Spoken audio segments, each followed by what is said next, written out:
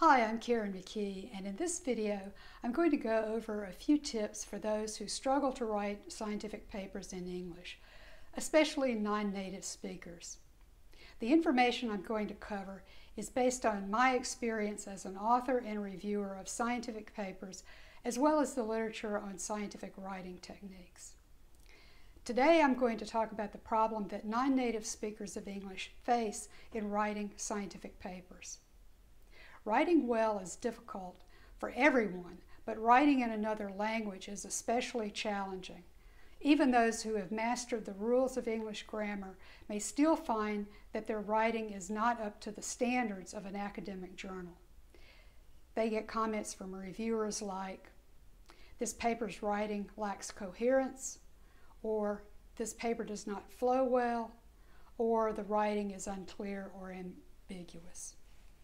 Such comments often indicate that the problem is a failure to meet the expectations of an English-speaking reader. Comprehension of any piece of writing depends not only on the content, but how the words are put together in a sentence or paragraph, otherwise known as syntax.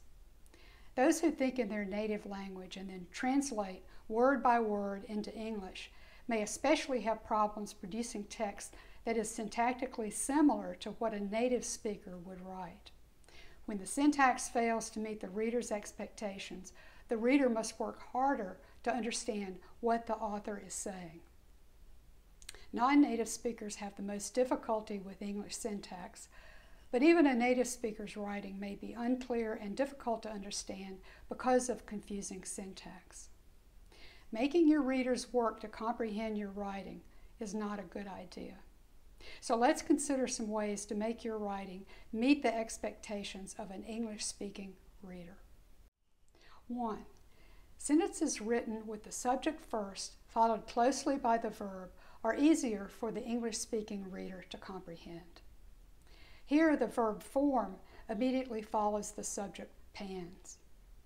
In some languages, though, the subject and verb may be far apart in a sentence. But when there are many intervening words and clauses between subject and verb, the English-speaking reader must work harder to grasp the information. For example, consider this sentence. Although this sentence is understandable and grammatically correct, the reader struggles a bit to grasp what it is saying because the subject effects is separated from the verb were examined by 24 words. Here, I've revised the sentence to move the subject and verb closer together.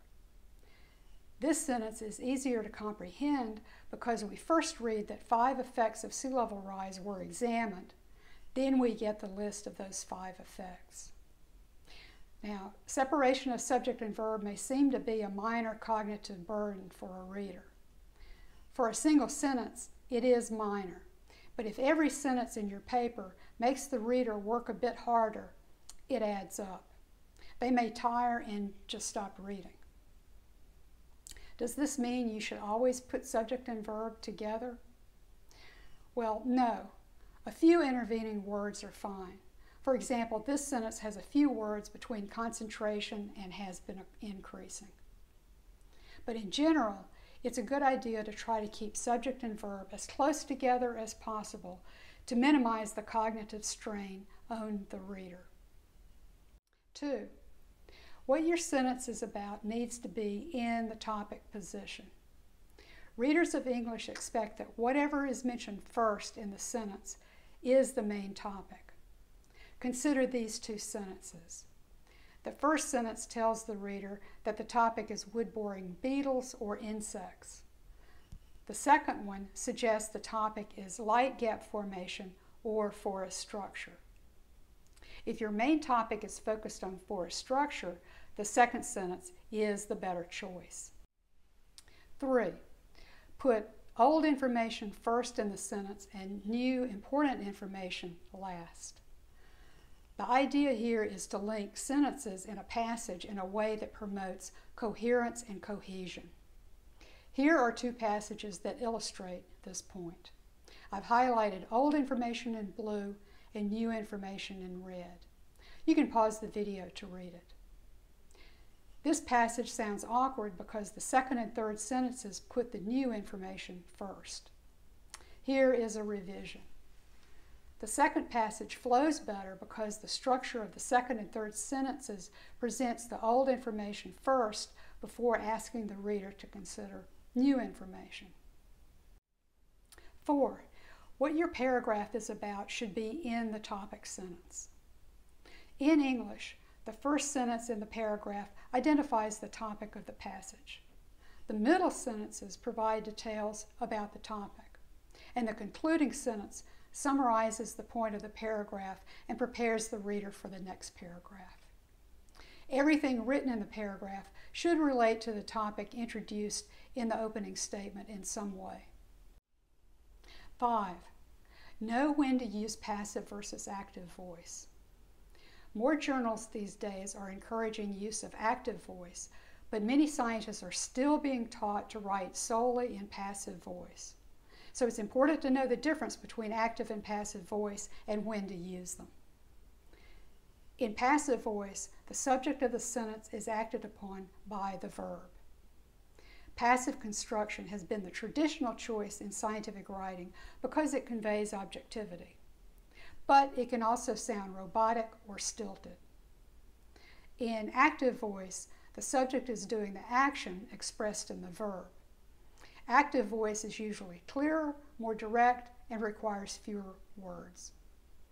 Use of active voice can enliven your writing and make your material more readable. Use first-person active voice sparingly, however, because it puts the focus on the researcher and what they were doing instead of the science. A lot of sentences written this way becomes repetitive. Use of passive voice may be preferable in the description of methods.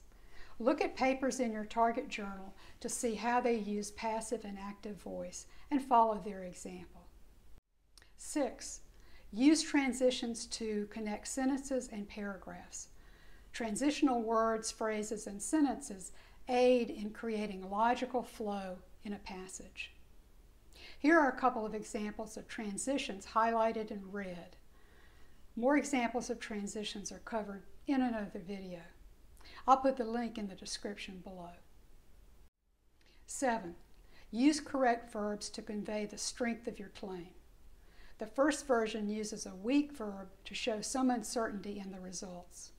The second version is stronger. Depending on the strength of your data, select the appropriate verb. If you are having difficulty writing scientific papers in English, being aware of these 7 points may help. I should also mention that you won't necessarily be able to apply all these fixes simultaneously in a single passage.